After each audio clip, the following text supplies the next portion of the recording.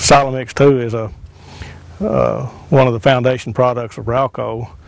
In fact, the hay maintains its nutritive value a lot longer with the Sila-Mix in there. We don't have the shatter of leaves and loss of dry matter that's sometimes common in hay while it's in storage. This is hay grazer hay, forage hay.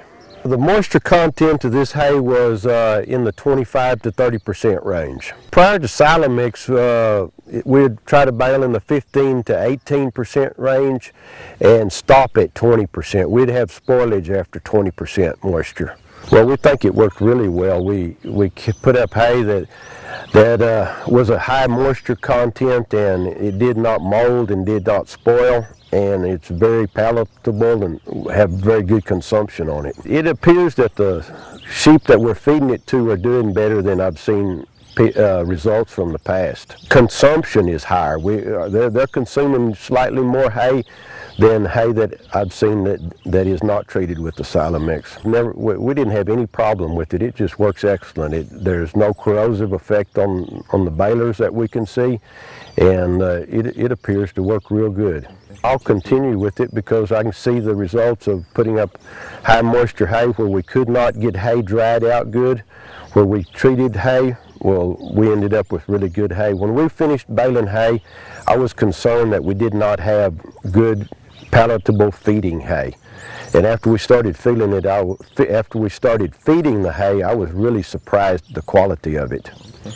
I probably saved 4,000 to 6,000 bales of our hay from adding the Sila-Mix to it, where I think we would have had hay that would have molded, would have turned brown, would have not been palatable, would have not been desirable for livestock feeding. I was really concerned when we got finished.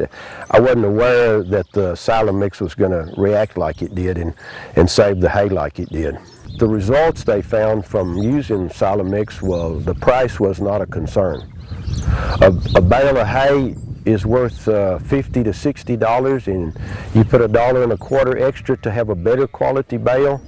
Well, it's a pretty good insurance policy to have quality hay. When you start baling hay, you'll have a hay probe and you'll test your hay, and it's sitting up there 18–20%, and you're wondering, oh, should I bale or should I wait till the next day? And this way with Sila-Mix, well, you can just go to baling and it'll preserve your hay, and you have a better quality hay because it doesn't lay out in the sun and leach nutrients. It's going to help most hay producers start baling quicker after the hay is cut. They're not quite so apprehensive about rain, dew, or changes in atmospheric moisture that might affect their baling time.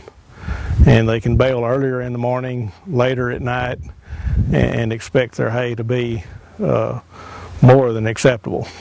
We're here on the Kelso Pro-Size farm right now, and I know Trace has told me that he's sure that the addition of the Sila-Mix saved him more than 2,000 bales of hay that he would have never been able to put up into a bale just because of the high moisture conditions that were present at the time the hay was processed.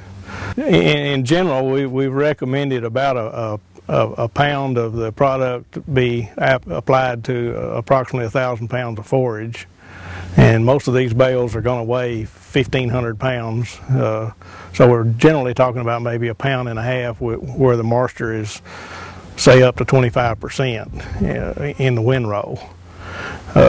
If the circumstance develops during the course of baling that the moisture increases, which it can happen on a pretty short notice, either because of changes in atmospheric moisture or perhaps even a slight rainstorm, the application rate could go on up maybe to 1.75 pounds or a little bit higher. The method of applicating the Sila-2 mix is with a Gandy box, and it's just a distributor box with tubes coming off of it and then distributors into the bale to get a uniform distribution, and it's operated with a toggle switch in the cab of the tractor. When you start your bale, you turn your switch on, and when you finish your bale, you cut it off while you're wrapping, and it puts a uniform layer of the powder mix into the bale. To set and changed dial. See right here, it was set on 33 to go to 30 on your dial. Right there, and that's all you have to do to change it. It was baled high moisture in that 25 to 30% moisture content. It was wrapped at 68 inches, and it's still standing at 68 inches. The quicker you can bale hay, the more nutrients you'll save in it after it lays on a windrow. And like this hay, it was not even raked. We didn't even turn this hay. We didn't even rake it. It had laid on the ground for 3 days, and we baled it because we didn't have a choice. We had rain coming in on us, and we had to get it baled, and it really made good hay. It gives it advantage to having the Sila-Mix. It'll preserve your hay for a period of time, and if you have carryover hay, well, it'll help your carryover hay. That it'll probably keep it from spoiling quite as fast, the outside edges of it. We've had a good bit of rain on some of the hay we put up early that had Sila-Mix on it, and I see very little spoiling around the edges of it. It just nearly like it's shedding the water. One of the things that I never like to do is bale dry hay, because when you take the net off of it, all the hay does is just fluff out, and it scatters. The tighter the bale, the better hay keeps, and the better livestock do on it. My name's Robert Stansberry. I run a commercial cow-calf operation in Concho County. We got a lot of rain the first part of '07, and it turned dry in September, and we went 6 months without getting hardly any. Well, we have a lot of Texas wintergrass and ryegrass in this country, and it helps us winter our cattle, and we got nothing out of it this year. So we needed some good hay to go with our cottonseed cube to get these cattle through the winter. Most of the hay that I got was treated with the Sila-Mix. The quality's been real good, and it was rolled up wet, and it still made good hay. It would have been impossible to do it without putting some of that product on it.